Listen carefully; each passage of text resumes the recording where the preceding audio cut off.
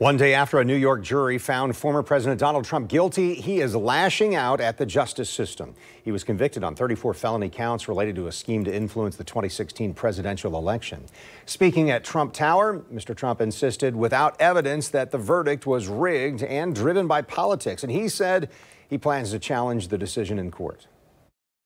So we're going to be appealing this scam. We're going to be appealing it on many different things. He wouldn't allow us to have witnesses. He wouldn't allow us to talk. He wouldn't allow us to do anything. The judge was a tyrant.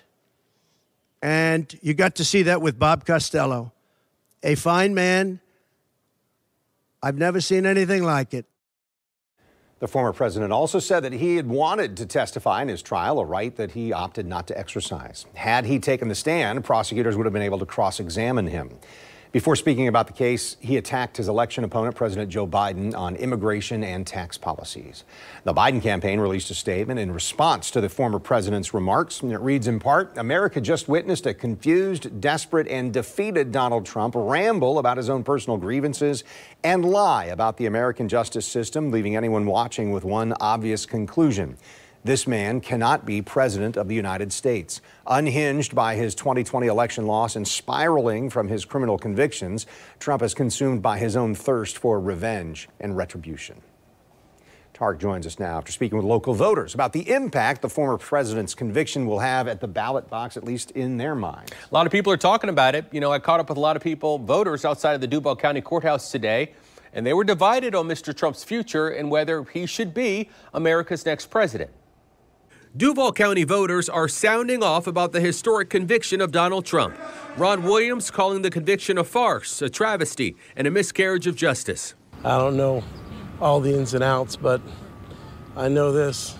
I know I was better off when Donald Trump was president than I have been since he hasn't. Damon Roberts says the conviction is the best thing that could have happened to America because when you have somebody like that want to separate the country, put whites against blacks, support all this mega, it's the best thing that could have happened. It might not do anything, but it shows that justice is for everybody. The former president is now a convicted felon.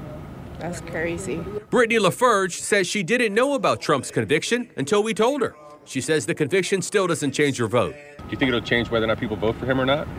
I mean, honestly, no, because like he did his job while he was in the office, so, and when he was in the office, everything was a lot better. I'm just hoping that it doesn't create some kind of a civil disturbance that is harmful. The jurors have spoken. Ed B. says he's concerned about political violence leading up to the 2024 election, similar to the January 6th insurrection at the U.S. Capitol. B says he thinks America is desperately in need of a president other than Donald Trump and Joe Biden. Here's what he said about the conviction's impact on the way Americans vote. He has a very energized base, and I don't think, no matter what the verdict was, they're going to stick with him.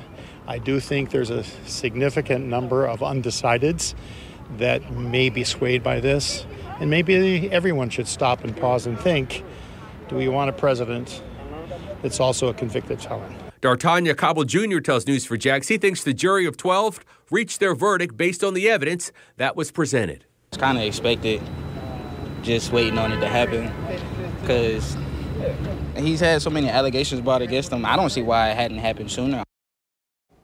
Now, the voters we spoke with today also pointed out that they look forward to the debates where they can actually hear where the candidates stand on issues that directly affect their lives versus the candidates' lives. Kent?